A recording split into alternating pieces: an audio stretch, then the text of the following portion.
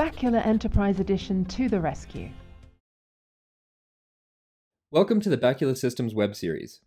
This video briefly demonstrates adding a cloud storage device using bweb. If you haven't yet watched the how-to video on our YouTube channel titled Add New Storage to Bacula Enterprise, please consider doing so first, as this video will skip topics covered there. To add the new cloud storage device, the first step is to enter configuration mode. From here, adding a new storage device is most easily done with the Add a New Storage Resource wizard. In this case, we'll be adding a new cloud storage device to an existing storage daemon.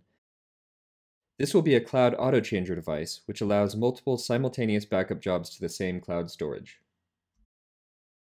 Since the new devices are being added to an existing storage daemon, connection and authentication information can be copied from the existing devices.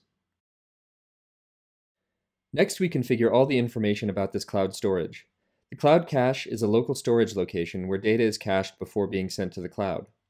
Normally, this is a fairly small area used for temporary writes before cloud upload, but the cache can also contain a week or more of backups, allowing local restores for most recent data and cloud restore for older data.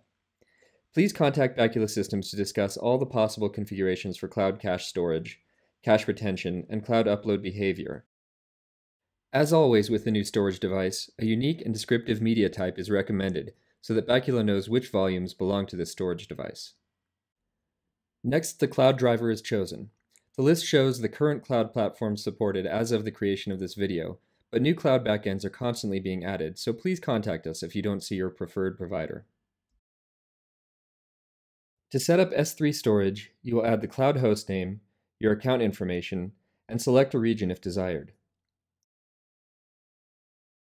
You can connect to your account at this point and choose an existing bucket, or enter a name here which will create a new bucket.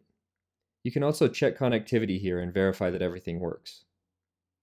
The default setting will upload the data directly to the cloud during the job as it's ready, but this is a configurable option if you prefer to upload after the job completes or on a different schedule entirely.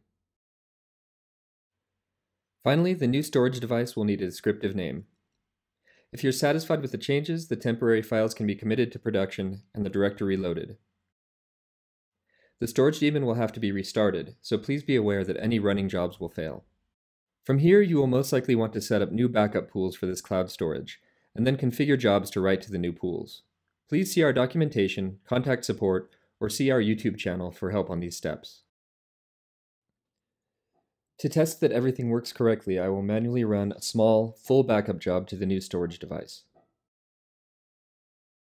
Normally, this would be automated in the job schedule and configurations.